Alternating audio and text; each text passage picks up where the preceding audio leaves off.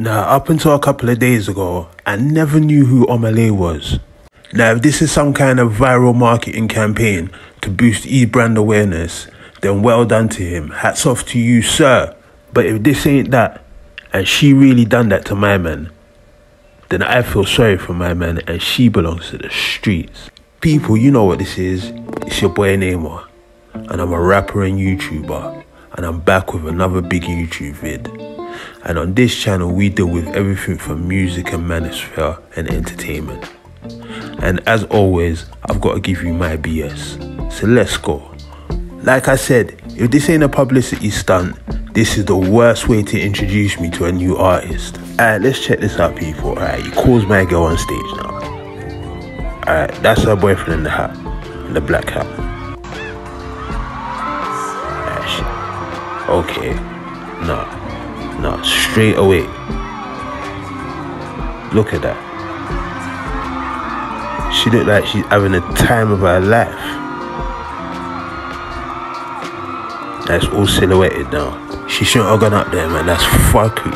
That's straight violation. Look at that, people. Back shot, you know. And going down. Look at him. Look at his face. Look at his face. Nah. The close-up, I swear. What, grinding on each other? Wow. I don't know why he's still there for. I would have bopped. That's what you should have done from before. Fuckery. Look, they're laughing, you know. Now, part of me says my heart goes out to him. And another part of me says, good, you're a simp and you probably saw the red flags from before. But like the old saying goes, if you play with puppies, they'll lick your face. Stop trying to turn these 304s into housewives. And stop calling them queens too. Them gal are not queens. They're village gal. Bosh. And you remember back in the day when things used to hit the tabloids? Red top papers? Now that's the equivalent to going viral these days. And you know she gotta tell her side of the story. I tell my side of the story because the amount of hate that I'm getting called all types of things. Like, whoa. I want to publicly apologize to him. Obviously, me and him, we've had private conversations where we spoke, but since it was public, I think the right thing for me to do is to publicly apologize to him. Like, that was bad. Honestly, a mistake. If I knew this would like get this far, I wouldn't even go to the concert.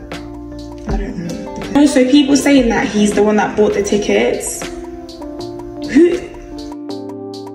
See, people, that's why you can't feel sorry for my man. Because you heard it straight from the horse's mouth, yeah? She spoke to him since the event happened. That means he's still in contact with her. See me? That would have got cut off. Straight away. No long thing. I'm not dealing with someone like that. And if she doing shit like that, I bet you any money my man don't chop when he wants to chop. I guarantee you. Listen, I think I said too much, you know. People, if you like the content that man's putting out on a daily basis, don't forget to smash the like and subscribe button. And I'll see man on the next video. Peace.